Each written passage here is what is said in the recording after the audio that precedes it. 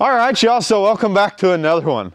So we have got just an extremely nice, warm December day. It's crazy, it's December. So anyway, we're gonna make some boards today. So a couple years ago, I did a video on making, I made a coon board with really basic, simple tools. Many of you guys have been asking for coyote boards, so we're gonna do that today. You guys see here, these are the coyote boards that y'all see me use. We're gonna make a few of these today. So since I've already got the video out on the simple tool board making, today we're just gonna bust out all the big tools here. I've got them, so we're gonna use those today. And we're gonna make these boards with all the big planers and table saws and everything like that.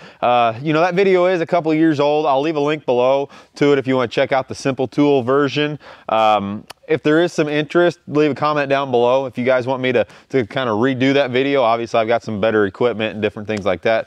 We can surely do that. But for today's video, we're just gonna concentrate on making the boards, and I'm gonna show you just kind of a production style, or you know, kind of easier way with all these nice power tools. So we're gonna get started here today, and like I said, we're gonna focus on the coyote boards. So we're gonna make a split board today. Now, a lot of people, you know, these are called stretcher boards. It's kind of a duct tape terminology, but yeah, these are actually forming boards. You know, they're not stretcher boards, they're forming boards. Now, this is my preferred method here, and then you'll see this is a split wood forming board. You know, obviously there's wire and all these other things out there. But yeah, I prefer the wood, and I prefer the split board rather than the solid board. The reason I prefer the split board is simply for the fact, you know, with canines that are being sold fur out, you know, I do still like to flip them. I know there's a lot of people out there that will skip the flip, so to speak, and just board them fur out. I personally, I like to board them fur in, let them sit for 12 hours or so, let that get good and kind of dry, and then I flip them and board them fur out. And the advantage of the split board to that is, you know, after you put this critter on this board, you'll separate it like you can see here, and then you know, whenever you go to flip it, you know, after your time has passed, you simply just remove this bottom pin here, and then this board, as the name says, it splits, so it comes together, closes up, and then it's just very easy to basically flip that critter. Not only that, but you know, you can see here as well, this board as it opens, you know, you do allow, you know, some air circulation through there too, being that it's not solid, right? So there is, you know, a couple advantages to it. Either way, I just like the split board, so that's what we're making. All right, so making these split boards today, you know, they're pretty straightforward, pretty simple. So this is definitely not the exact looking board that you see off of like the Fur Harvester's board website. And I don't want to tell anybody wrong. I'm just simply stating the facts. So this is the board that I've used for a number of years. Whenever I sold to NAFA, whenever I was selling a lot of coyotes, so I sold through NAFA and I used this board. Now, I don't want to take credit for this board, actually. I got the idea from a real high numbers Canadian trapper, and this was his kind of deal, and I copied it, and I've ran with it. I've been very happy with it. You'll notice the biggest difference, and I'll leave a link below, or maybe I'll throw up a picture of the Fur Harvester's board. But you know, the traditional Fur Harvester's board is real wide right here in the shoulders. You'll notice this board here kind of narrows down and tapers. And at least for me, my Midwestern coyotes, they look a lot better on this style of board. You kind of get that little bit of a taper into the shoulders. To me, it just looks a little bit more natural. So take that with a grain of salt. You know, you can still use the numbers off of Fur Harvesters, or you can use my numbers, either way. But I just wanted to throw that out there. You know, this isn't to spec for Fur Harvesters. All my coon boards and everything have always been, you know, I've always followed NAFA guidelines, which no more. I do have a coyote here. This is a coyote that actually came off of this board, and you can see kind of right here in the neck and shoulders, it does have that little bit of a taper to it. It's still a very nice looking dog. You know, they come out really nice. Fur Harvesters also is a lot wider, and it's just, I don't know, would rather have this style look. I've done them both ways. You know, you still get the really nice looking bellies on them. I don't know. I've sold a lot of high dollar coyotes for my area off of these boards, so that's what we're going with. So I just thought I'd clear that up. Like I said, do whatever you want, but I just wanted to throw that out there. So real quick, another thing here, in case you've been under a rock, and I just wanted to throw this out there, you know, filming this in December of 2021, you know, there's still a huge lumber crisis and shortage. You know, we've got just a small stack here of 1x8 white pine. You know, this was almost $90 just for this small stack of material here. So, you know, I know a lot of y'all are maybe you know, maybe in it for the cost savings, and, you know, depending on where you're getting your boards and shipping and other things, it may honestly be cheaper to just buy them outright rather than make them. So, you know, just throwing that in. You know, a few years ago it was definitely cheaper to do it by yourself, but you know, now it's just crazy. So anyway, we went with the white pine. You know, for my coon boards and my muskrat boards, I would ideally like to have like a basswood or a cedar or some type of really soft wood. I simply just can't find it in my area. So I went with 1x8. This is white pine. This is the clearest stuff that I could possibly find at my lumberyard. I went through the entire stack, and by clear, I mean you can see this board here. You know, I went through and I picked the straightest stuff, not a lot of cups, twist in it, and I also chose the ones that, you know, had the least amount of knots and different things like that. You know, it sucks whenever you got to try to put a pin in a knot. So went with the clearest stuff I could get. You know, it's just the time, so you got to do with what you can. I think that's about enough talking here. We'll go ahead and get started. So first things first, I'm going to take, and like I said, we're going to make our coyote boards. We're going to make them 6-footers, and then I'm going to use my off-all for a muskrat board, so that's going to be 2-footers. So we're going to start off, and we're going to cut these up on the saw there, 6 foot and 2 foot, and then we're going to go ahead and we're going to rip down the 6-footers, which would be these coyote boards. We're going to rip them down to 3.5 inches, and that's how we're going to start off. Like I said, these are going to be my boards here. You guys will see these dimensions, but yeah, we're going to rip them down to 3.5 inches, and then we'll go from there.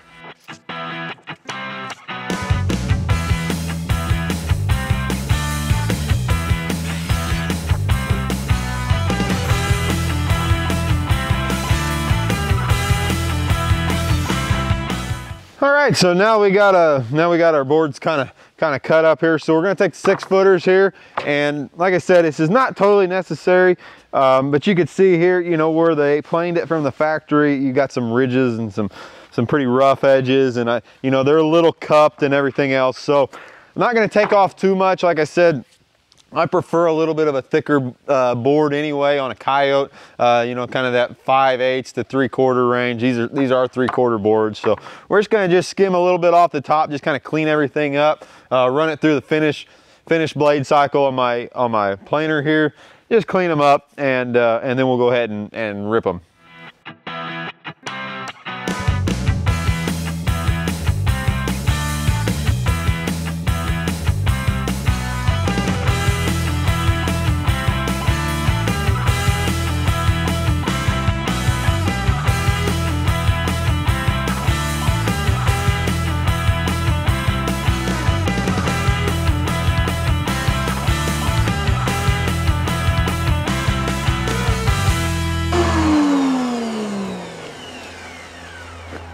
All right, so got them all run through the planer there. Makes them, you know, just nice and smooth. Run them on the finished side of the planer here. All very consistent. So now I'm going to set them up on the table saw, and I'm going to rip down. So those are 1x8s, and I'm going to rip down 2 3.5 inch lengths there on the table saw. So we'll do that real quick.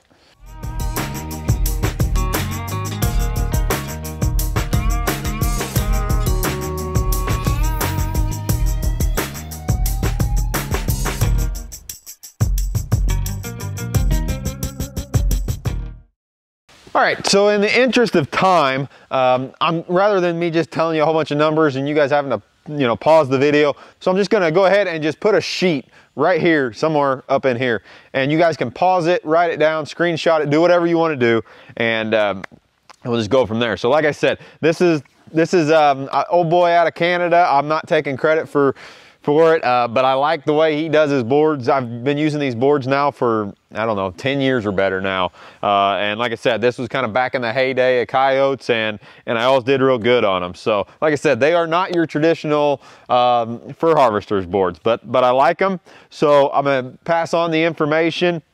Like I said, all I'm doing is I've taken these two pieces now that I've ripped down to 3.5 inches, and I've clamped them together so I can kind of do this all in one shot and just flip them.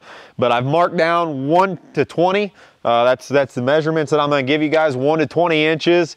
I've marked them down on the inside, and I'm going to go back through and just mark a hash mark, and then I'm going to go through, connect the dots, and then take a jigsaw and I'm gonna cut them out. So like I said, I'd rather than stopping and starting and all this, I think it'd just be easier for me to do these numbers. But anyway, got them clamped together. We're gonna do 2 at a time. We're losing daylight so fast. It's amazing here in the winter. You think you got time, but you don't. So anyway, I'm gonna get that done, and we'll make us one board here.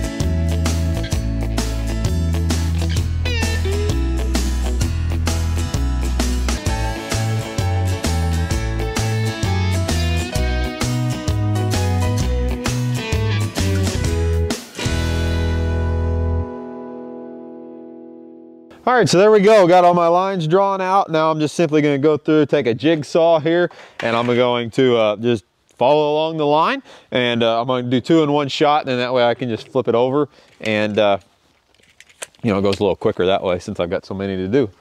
But get that cut out real quick.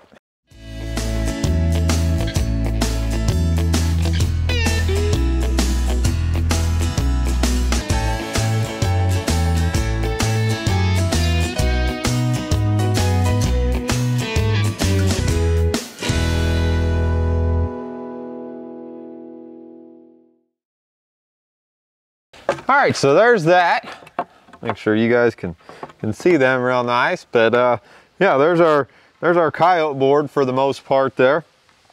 Now what I want to do is I want to go ahead and just round over everything. So I'm just going to take my big router here, and on the outside edges especially, you know, that's kind of the important part. I just got a big round over that I'm going to set, run down through here. And then I'll take my trim router here, which is the 1/4 inch round over, just touch everything up, you know, make it look real nice and appealing. And then what we're gonna do is then we're gonna take and address the bottom. You know, we've gotta fasten this split board here. So anyway, I'm gonna do that with the router here real quick and get that done.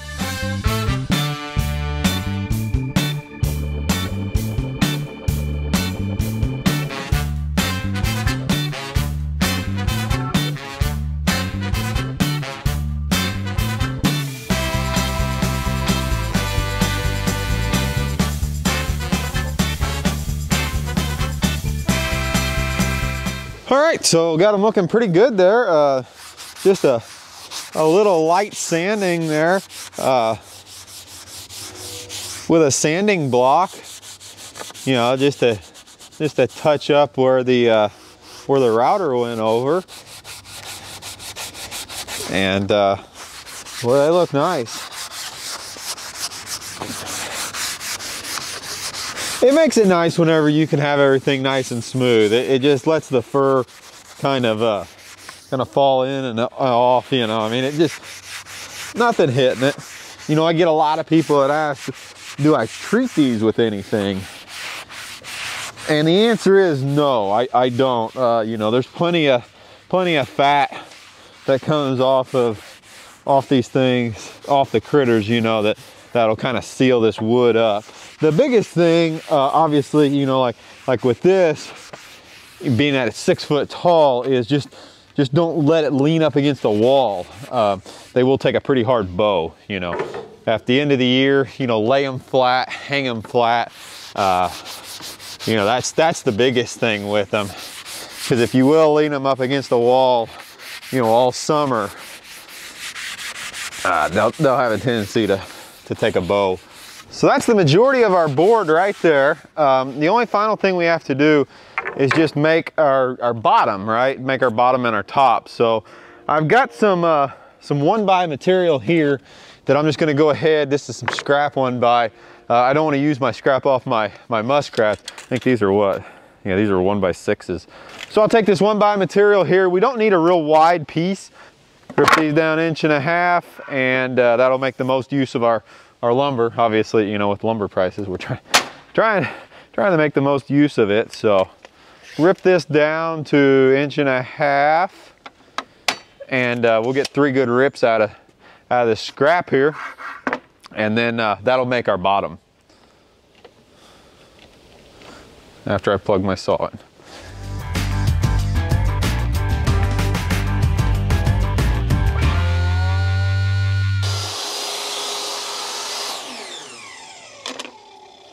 All right, so I got some 1.5 rips here, and I'm just gonna go ahead and I'm gonna cut those into 10-inch sections, and that'll be fine for the bottom there. So go ahead and do that real quick.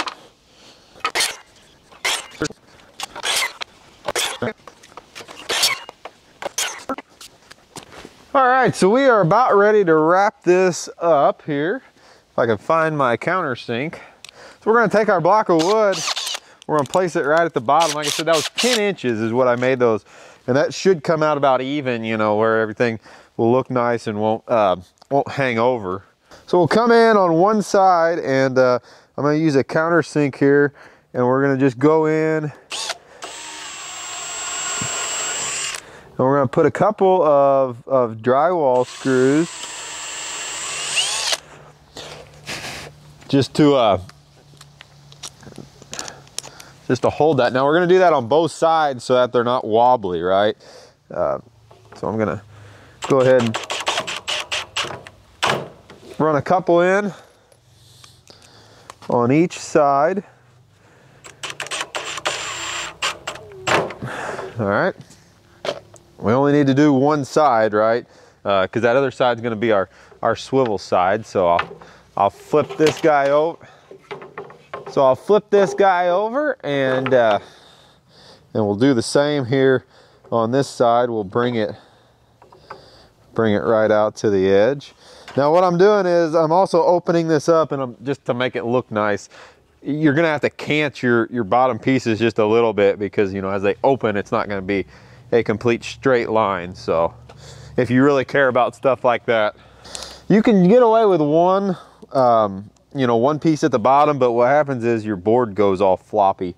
And at the end of the year, I like to staple mine up the way, so that way, you know, they don't get all warped on you all summer. Just put that right there like so.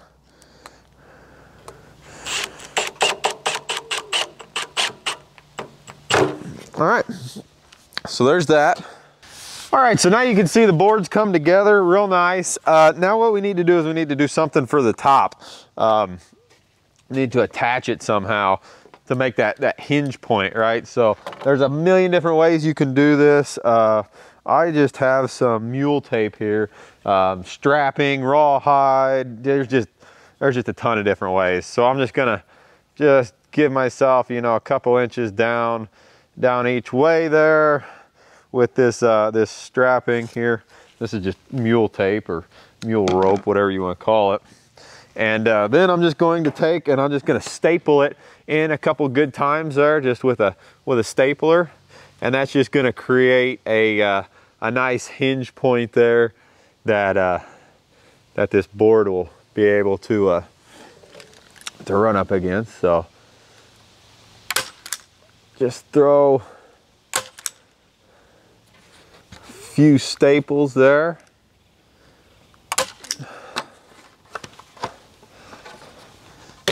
Down through.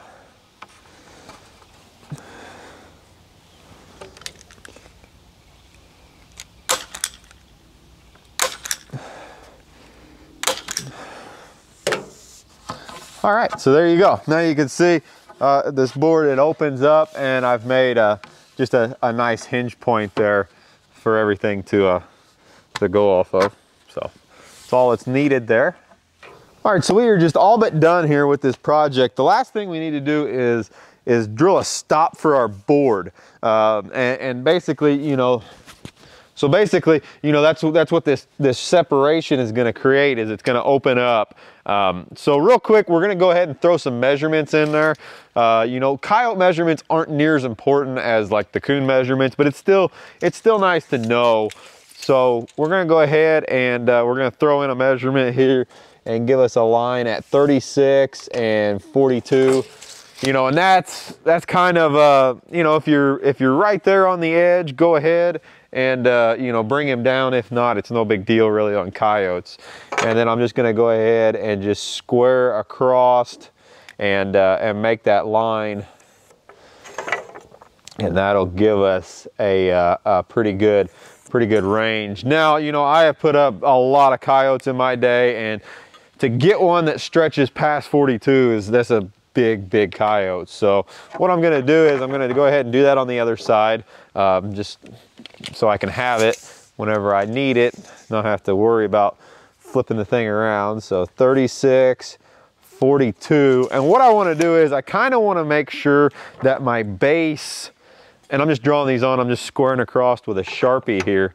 Not a lot of science go into that, but just squaring across. All right, now what I want to do is I want to open this thing up, and I want my base at the tail here, I want it at about 9 inches wide. Now what I'm going to do is, now that I've drawn my lines here, now I'm going to drill that hole. Now I made these blocks 10 inches, and basically that's going to be a pretty good width of your stretcher, right? That's kind of going to be the open width. So now I'll simply just open it all the way up. Basically, you know, you can see to where these stretchers are the same width. Now I just want to put a stop in there.